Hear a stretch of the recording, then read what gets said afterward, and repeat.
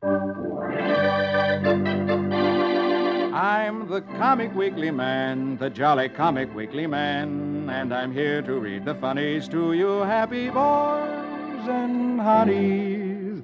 Yes, boys and girls, it's Comic Weekly time, and here I come right into your house to bring a little fun and happiness. Right out of the pages of Puck the Comic Weekly, straight into your living room, your friend, the Comic Weekly Man, the jolly Comic Weekly Man.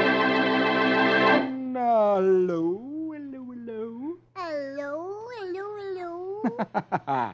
Little Miss Honey, how are you today? I'm fine. That's fine. I'm fine, too. That's fine. Sounds like this is going to be a fine time. It will be if you have a fine joke. In the comics, we should find one. Goody. Please read me the funny. Puck the Comic Weekly, Yes. I will in just a moment. But before I do, let's listen to this nice man.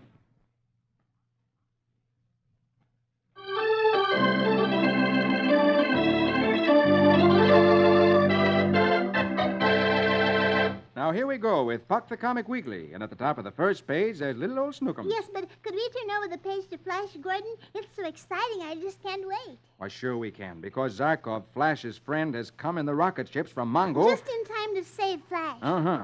And Zinn had escaped with the machine by which he controls the zombies. And they were just about to overpower Flash when Zarkov came. Well, I wonder whether Flash and Zarkov will capture Zinn now, so let's please read. Since you said please, we will read Flash Gordon.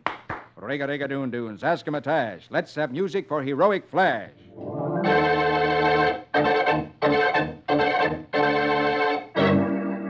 Zarkov has seen Flash on the ground below and has landed his rocket ship to pick him up. Safe behind a ring of flame, Flash helps the rebellious Rubia into the rocket ship. Flash laughs. Zarkov, old man, you landed just in time. Zinn's zombies nearly got us. Quickly, they take off.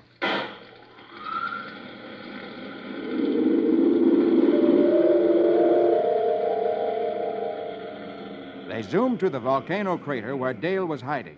As Flash steps out of the ship, Dale throws her arms around him, almost weeping with joy. She tells him she was afraid he was caught in the fire caused by the bombs dropped by Zarkov. Flash chuckles. Well, I did have a pretty hot time of it. Dale then sees Rubia, whom Flash has brought along. She asks what she's doing here.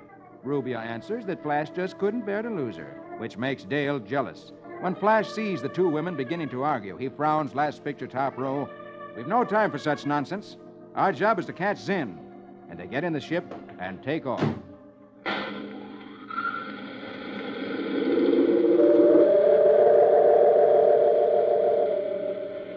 But the crafty Zinn, first picture, bottom row, is too deeply hidden inside the moon to be found. He controls his slave army through the autobrain, thinking for them, even seeing through their eyes when he chooses. He sneers to himself. Flash, you're searching in the wrong place. Then he sees that Flash is raiding his laboratory. But instead of preventing the men he controls with the machine from going within range of the dropping bombs, Zinn, reckless of human life, sends his robots to certain doom directly into the area where the bombs are dropping, hoping that one man will live long enough to get to Flash. But Flash from above in his rocket ship sees the poor men marching into the area and being killed, and he orders, "Don't shoot the poor fellows. We'll use coma smoke."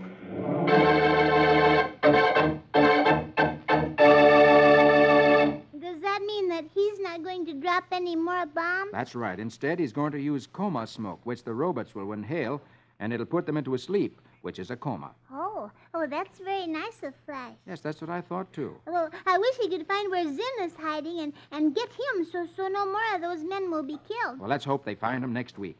Well, now, how would you like to read Dick's adventures? Oh, I'd love to, because Dick has been with Paul Revere in the early days of America. And remember last week, he and Paul Revere made a fast ride on horseback to a town called Lexington. And do you remember they were yelling, "The British are coming, the British are coming," and the people got out of bed in their nightshirts. Yes, and right in the middle of this dream, Dick woke up. Well, maybe he'll go to sleep again and have another exciting dream. So let's read, because they're so exciting. Well, let's find out now. So here we go on page 3 with Dick's Adventures in Dreamland. And say the magic words with me.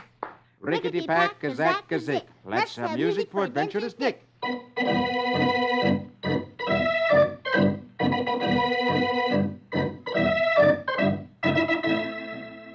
It's nighttime, and Dick is falling asleep. His father hears him mumbling and says, "I thought I just heard him say George Washington." And then Dick drops off to sleep. And in his dreams, he goes back.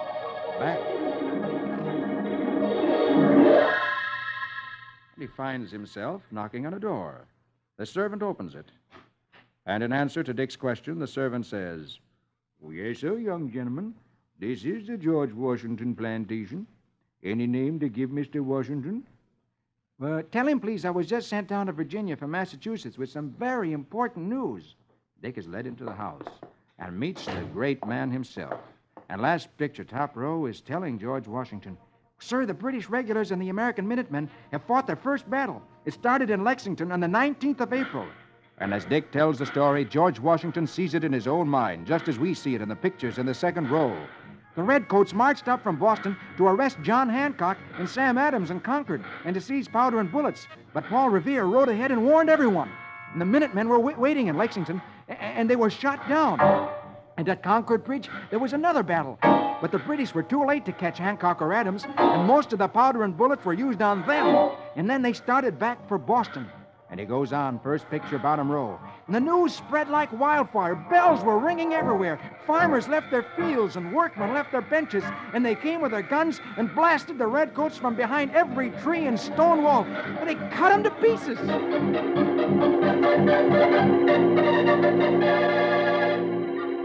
And as Dick finishes telling his story, the servant comes into the room, followed by a tall, distinguished-looking man. The servant announces, "Mr. Thomas Jefferson to see you, sir." And as Dick sees the great Thomas Jefferson, the man who wrote the Constitution of the United States, one of America's greatest patriots, he exclaims, "Gosh!"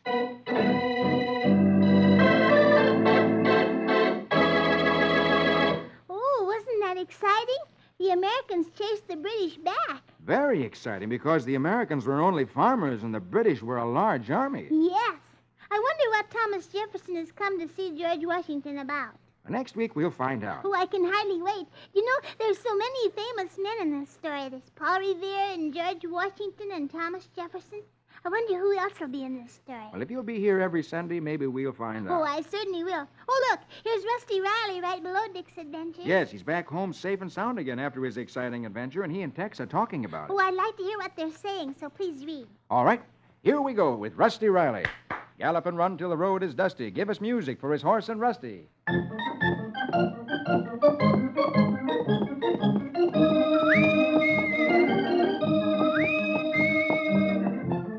Tex and Rusty are sitting out in the barn in the tack room, which is where they keep the saddles and things. And Rusty is saying, "Golly, Tex, it's sure good to be back here after that awful night in the quarry. Well, I thought Hillbilly and I were done for." Yeah, that sure was a rugged experience, Rusty. But it was right smart of you to notice them low-flying planes. You know, that's how we located you. Well, by the way, how'd the police happen to arrive just at the right time? Well, that was a surprise to Mr. Miles and me, too, Rusty. They just got curious when they heard where we were heading. Turned out lucky for them as well as for us.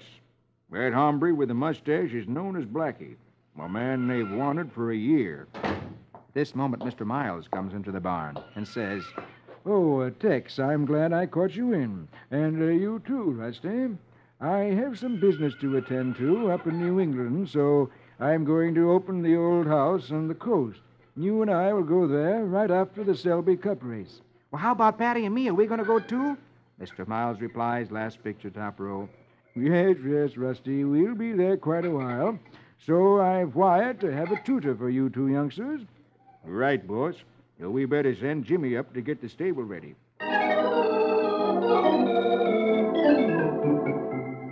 First picture, next row. As Rusty's packing, he asks his little friend, Patty, "Hey, have you ever been up there, Patty? Where is it?"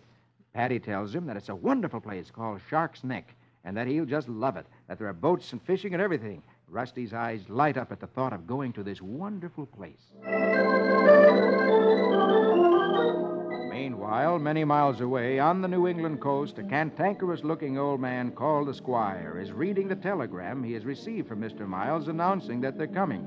And he says to himself, This telegram for Miles poses a bit of a problem. I might even say nuisance. Well, I better talk this over with the captain. Last picture, he's down by the boatyard talking to a bearded old fellow who's a sea captain, saying, Captain, I have some disturbing news. Quentin Miles is coming up to occupy his house on Shark's Neck. This is a severe blow to our activities. The captain thinks for a second, then replies, Well, Squire, it's true it has the only safe beach on the neck, but with a little care, we ought to be able to keep on without too much danger.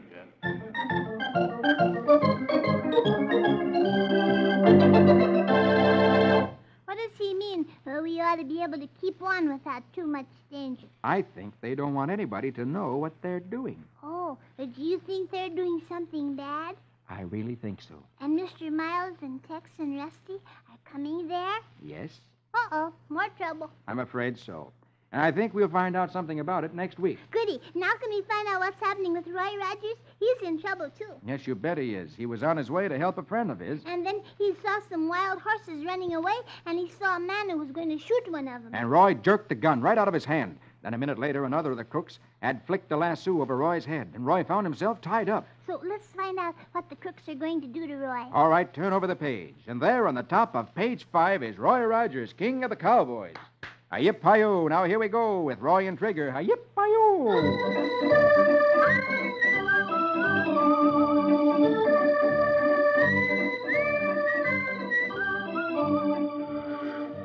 His hands bound behind him, Roy watches as Beaker, one of the crooks, lassos one of the wild horses, snags the rope around a tree and holds the horse steady while he says, All right, splice the lariats together, Shorty. This wild Mustang's gonna give Rogers a joyride. Shorty, Beaker's Mexican helper, ties Roy's feet to the end of the rope around the wild horse's neck, saying, This'll teach you to mind your own business for good. And they let the wild horse go, last picture top row. And he gallops off, dragging Roy on the ground behind him.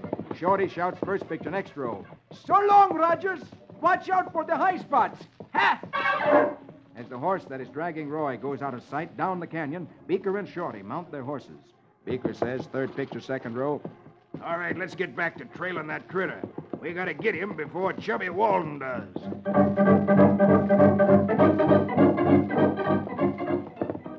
Meanwhile, last picture of the row, Roy shouts to Trigger, who has followed the wild horse, dragging him. Stop him, Trigger, quick! Force him into the canyon wall. Trigger gallops up and forces the horse against the canyon wall, stopping the horse. First picture, bottom row, Roy calls, Keep him busy till I get myself loose, Trigger boy. Quickly, Roy unties himself. The wild horse quiets down. And Roy climbs in the saddle and continues on his way, last picture, saying, I aim to get even with those two polecats, Trigger. But first we gotta find Chubby Walden. Suddenly, from some bushes off the road, there's a cry. Oh! Roy exclaims, What's that? He reins in Trigger and wonders whether this is a trick or if someone is really in danger.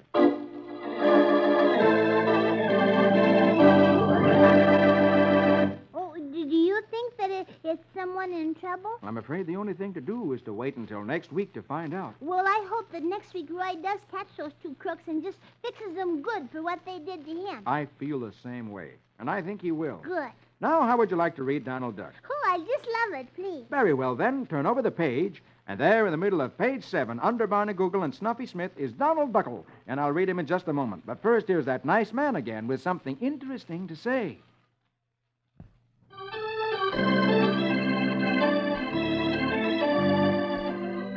Now, here we go again with Puck the Comic Weekly, and in the middle of page 7 of the first section is Donald Duckle, good for a chuckle. Say the magic words for the music with me.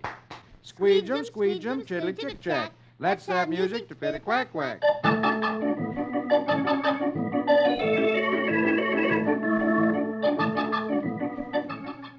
Donald turns on the radio, and a voice comes out. And now, Aunt Fanny's Personal Problems Hour. Donald smiles and settles himself down to enjoy Aunt Fanny's personal problems. Well, good afternoon, folks. This is Aunt Fanny, all ready to solve your problems. And the first letter is from a young lady. Donald smiles and says, Ah, a young lady. and listens as Aunt Fanny reads the young lady's letter. Dear Aunt Fanny, my boyfriend is so stingy, he only takes me to the cheapest places. I'm desperate, Aunt Fanny. What shall I do? Signed, Daisy. Last picture, top row, Donald exclaims. The rotter. Then first picture, bottom row, his eyes pop together, and he exclaims, Daisy. Daisy. and he realizes that the letter is from his girlfriend, Daisy, that she's complained about him to Aunt Fanny. And he listens as Aunt Fanny answers Daisy's letter. Dear Daisy on your next date, wear your oldest, most ragged clothes, and he'll get the idea. Donald smiles to himself. So, a trick, huh? A female conspiracy, huh? Well, we'll see about that. And in a minute, with a trick of his own in mind, Donald has Daisy on the phone and is asking her, Like to step out for chow tonight with me tonight, Daisy? Daisy replies, Oh, I'd love to.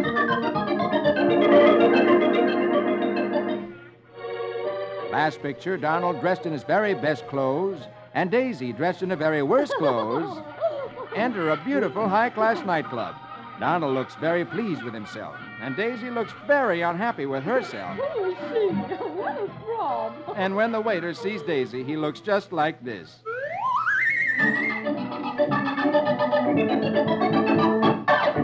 Oh, that was mean of Donald to take her into a nice place when she was dressed in old clothes. Well, I think it was mean of Daisy to wear old clothes when she was going out with Donald. Yes, but Donald had always taken her to cheap places, and when a man... Should we read... Well, when a man takes the Should girl... we read Blondie? Well, when a man takes the girl to a cheap place... Very well, then we won't read Blondie. Oh, I'd love to have you read Blondie. Oh, you changed your mind, huh? No, I always love to have you read Dagwood and Blondie, and I know where to find them. Just pick up the first page of the second section of Puck the Comic Weekly. Well, since you have it all spread out, I shall read Dagwood and Blondie.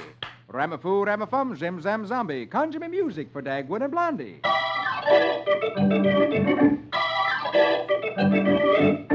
Herb Woodley's wife, in her bathrobe, has come over to Blondie's house, and she tells Blondie that Herb is working late, and she's scared to death in their house all by herself. Blondie says, Oh, you're welcome to sleep here, Tootsie. and upstairs they go. Blondie routs Dagwood out of bed and tells him, Dagwood, you go downstairs and sleep on the sofa so Mrs. Woodley can sleep with me. Dagwood climbs out of bed and goes downstairs. Last picture, top row, Dagwood settles down on the sofa. And he yells, Yo! Oh! The spring in this sofa is broken. It's cutting me to pieces. First picture, next row, Tootsie Woodley hands Dagwood a key, saying, Oh, here's our key, Dagwood. Go next door and sleep in our bed. A little later, Herb Woodley comes home, saying, Oh, man, I'm tired tonight. It's going to be good to get some sleep. He goes right upstairs, comes into the bedroom, turns on the light, and looks at the bed, and his hat pops off his head. He exclaims, Dagwood. and Dagwood says sweetly, Oh, yeah, your wife is sleeping over at our house with Blondie. By the time that Herb has gotten his pajamas on, Dagwood is sound asleep, making a terrible racket. Herb says angrily as he looks at Dagwood, I can't sleep with all that snoring. I'll go over to his house and sleep on his sofa. Over at Dagwood's house, Blondie and Tootsie, who have let Herb in, watch him as he settles down on the sofa. Blonda tells him, Herbert, you can't sleep on that sofa. It's broken. Oh, you're telling me. But Blondie solves the problem by saying, I'll go over to your house and sleep with Dagwood, and you two can sleep in our bed. But first picture, bottom row. No sooner have Herb and Tootsie settled down in bed, in Dagwood and Blondie's bed, than the 5 pups come into the room. Herb says, Uh-oh, their pups are surprised to see us in Bombstead's bed. Suddenly, the dogs begin to howl. Last picture, Dagwood and Blondie stick their head out of Herb's window and yell, Shut those dogs up or I'll call the police. Herb and Tootsie stick their heads out of Dagwood's window and shout, They're your pups. And the pups stick their heads out of the window and howl and howl.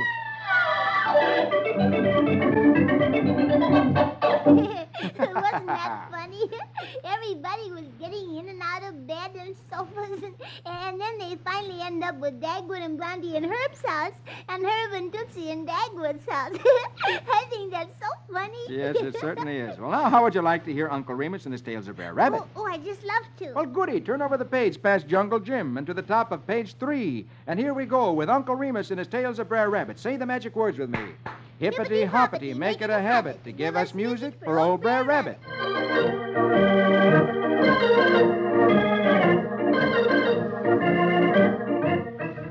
Uncle Remus says, One time Brer Coon's store was robbed, but the only clue was some great big footprints. Yes, Brer Coon's store had been robbed, and right out in front, leading away from the open door, are big footprints in the mud. Brer Coon is telling the sheriff and Brer Rabbit. Yeah, he busted in during the night, but he only took sweet stuff, candy and sugar. The sheriff looks to where the footprints lead and says, And the footprints stop at the edge of the brush. Brer Rabbit scratches his head thoughtfully as he looks at the prints and says, Now, who can wear shoes that big? and he thinks and thinks. Somewhat later, Brer Rabbit is out in the woods talking to two little lizards, and he's saying, All I ask you to do, Brer Lizard, is to scout through the brush around here and see if you can find a pair of big boots. and Brer Lizard replies, Well, I think I knows where them boots is. and they point over in the bush. And Brer Rabbit looks in the bush, and sure enough, he sees two big shoes under the bush. And as he takes them out, one lizard says, We see them here this morning. and lizard number 2 says, Yeah, but who do they belong to?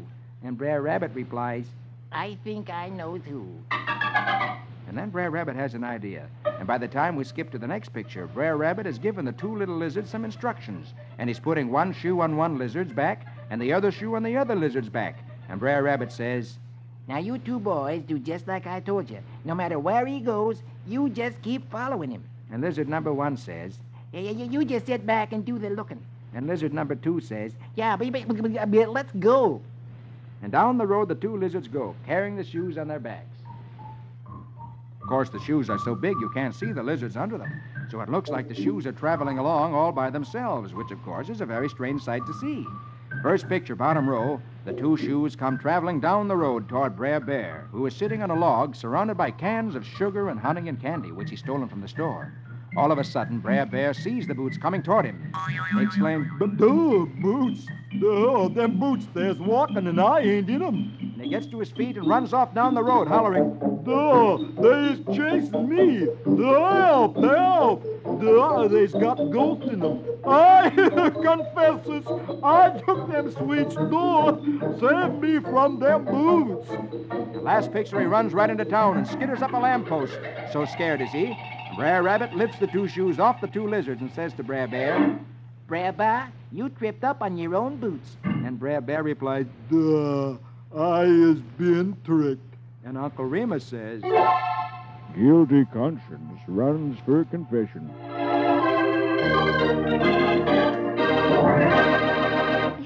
Wasn't that a funny look on Brer Bear's face when he saw the two lizards coming toward him? Well, it certainly was, and I'm afraid Brer Bear's conscience got the best of him. Oh, I'm afraid so, too. I knew he was guilty. Well, now I'm afraid I'll be guilty if I don't read Prince Valiant to you. Yes, you certainly will be. Very well, then, turn over the page. Go past the Comic Weekly Club, which I'm sure you follow every day, Oh, yes, in the daily newspaper besides the Sunday paper. and go past the Lone Ranger, across the page, past Little Oh, Iodine. you don't have to turn all these pages. You just go to the right to the last page. That's where Prince Valiant is. Oh, yes, and here we are on the last page of the second section with Prince Valiant in the days of King Arthur.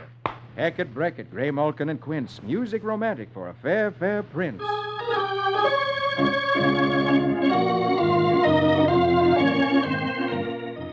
After his battle with the bandits, in which he gave them a good whipping and set fire to their fort, Val meets some of the countrymen, good people who lead him to a ruined castle where a little old bald-headed man is found.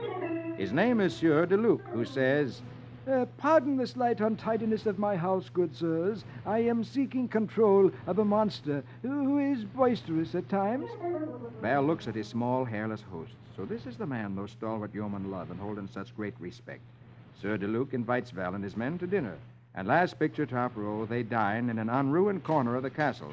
Sieur de Luc tells them, I am preoccupied with science, so I divided my land among my men and let them govern it in council. They do it better than I can. We all have greater freedom for our work. and he goes on, first picture, second row. I have a formula for arousing the energies of a genie. But so far, I have found no means of controlling him. Oh, come, I will show you. So they rise from the table and go to the center of the room, where there's a hole in the floor. The Sieur de Luc tells them, Into this hole, I place the blood of a black rooster, so. A toad, so. And a broken wine jar, so. Now, on top of this, a bag of my secret powder. And then, chanting the magic words, Ooh, botheration. I roll in a red-hot stone. They all look at the hole in the ground, wondering what the magic genie within will do. Suddenly, last picture of the row, the genie gives forth an ear-shattering roar, and an arm of flame hurls the stone skyward. There's an explosion as the stone shoots up. Everyone runs to hide, and a second later, the stone drops again on a table.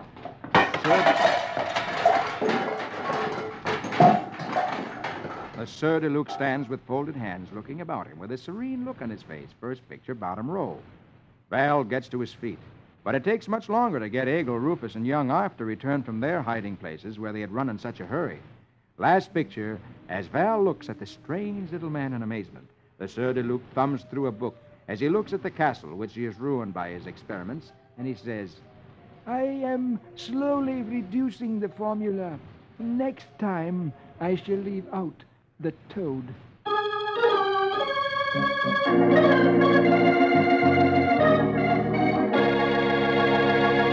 Well, what do you think of that? What do I think? I think he must be crazy. Look at that place. It's a mess.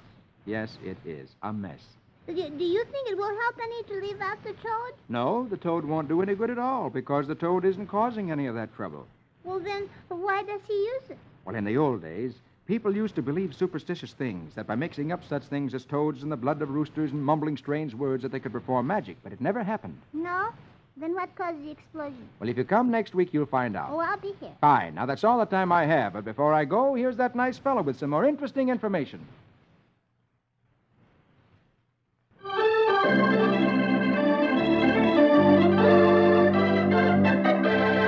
Well, honey, and all your boys and girls have got to go now. All right, Mr. Comic Weekly Man, but I'll be waiting for you next week. Okay, that's a date. And a date with all you boys and girls. Be sure to meet me with our little friend Miss Honey next week when I read Puck the Comic Weekly. For I'm the Comic Weekly Man, the jolly Comic Weekly Man. I'll be back to read the funnies to you happy boys and honeys. Don't forget, boys and girls, see you all next week. Your friend, the Comic Weekly Man, the jolly Comic Weekly Man.